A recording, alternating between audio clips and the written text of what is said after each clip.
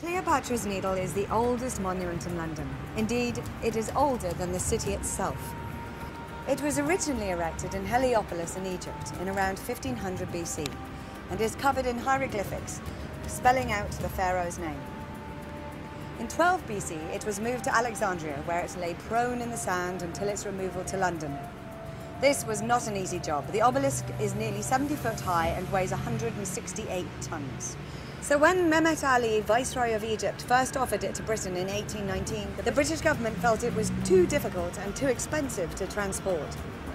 It wasn't until 1877 when the wealthy surgeon Erasmus Wilson decided to pay the £10,000 transportation cost that it set sail for Britain.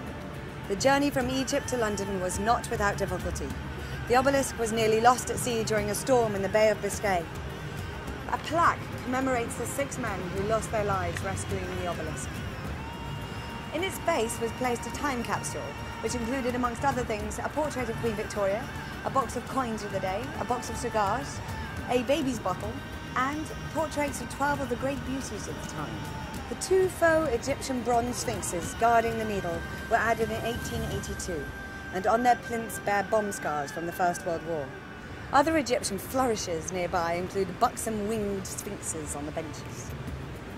No longer protected by the sands of Alexandria, the granite is worn down and the hieroglyphics have begun to fade. Indeed, the needle has probably suffered more in its 130 years in polluted London than the 3,000 years it was in Egypt.